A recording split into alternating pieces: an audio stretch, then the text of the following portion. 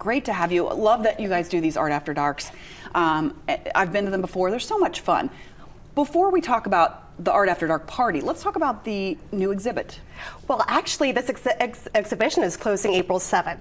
So if you want to see it or you haven't seen it yet, tonight is the perfect time to come see it. Okay, so normally it is ticketed, but tonight you can see it for free. Oh, that is so cool. That's one of the great things about the Art After Dark is not only is this kind of a party around these things, but the fact that you can go for free and see some of these exhibits that maybe you might have to pay for. Now, sometimes these exhibits that are in addition to the regular collections do cost money. So are there certain days where people can come for free as well if they can't make it tonight? Absolutely. So all throughout April, you can see Clearly Indigenous, Native Visions Reimagined in Glass, and Whitfield Lavelle Passages, which is our other ticketed exhibition, for free every single Tuesday, every Thursday evening from 5 to 8 p.m. And actually this whole weekend, you can see both of those exhibitions for free as well. Yeah. That'd be a great thing for people to do too. If you've got family in from town, maybe for Easter, and you're looking at some wonderful things to do. So tell us about both of these exhibits. So Clearly Indigenous, Native Visions Reimagined in Glass.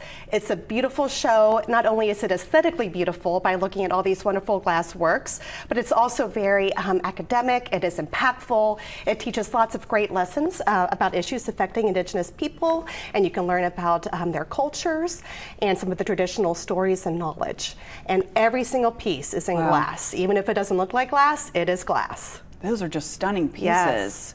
Very neat. And then there was another exhibit you mentioned as well. Whitfield Lavelle Passages, that opened at the beginning of this month, and that runs through the end of May. And it's an immersive exhibition. This is a contemporary artist. We were actually very, very proud to host him when the exhibition started. And it is so impactful. It tells really, really good stories about the African American experience in our history. Wow, some really great cultural experiences to take in with both of these. And then tell us about the event tonight. I love that it's free. Anybody can come. And you offer kind of immersive experiences when you come to the Art After Dark. Absolutely. So not only can you see both of these amazing exhibitions for totally free, we are going to have food for purchase from the Indigenous Chef food truck. Oh, neat. We are going to have cash bars throughout the museum, music from DJ Creeping Bear, and something very, very special.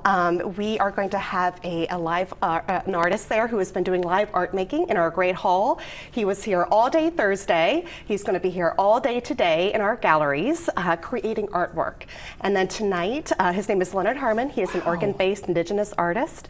We will be raffling off that piece, and all the proceeds will benefit the Urban Native Collective. And they have been a wonderful partner to us on this event tonight. That is such a neat opportunity to watch somebody create a live piece of art and then have the opportunity to purchase that. Absolutely. Wow, wonderful. Is there anything else people need to know to come tonight? Parking, I know it might be a little different up there. Yes, we have 2 great parking lots, but they do get pretty jam-packed. So come early. The event is from 5 to 9 p.m. tonight. If you want, you can even come during our regular open hours and just kind of claim your spot. Yeah. Or we also recommend doing a rideshare service, or there's also off-site parking throughout Mount Adams too. That is wonderful. Yes.